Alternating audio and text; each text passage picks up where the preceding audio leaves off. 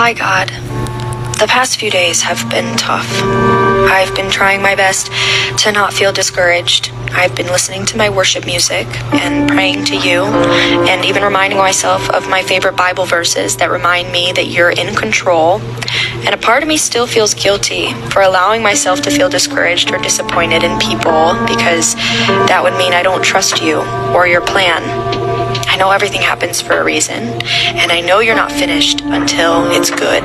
But even with knowing all of this, I'm still sad. I'm not giving up on you. I know you're taking care of me. And maybe I also need to remember that you created me human, with real human feelings. That includes feeling discouraged and sad. Thank you for giving me a place of hope and comfort, God. Thank you for your patience with me as I learn to stay patient with you. I trust that your timing is perfect, even though it feels scary and messy to me right now. I want to be comforted by only you. It's moments like these that I need to remember that true comfort only comes from you. Not other people's advice, not comfort food, not a glass of wine, not even social media or taking a long nap.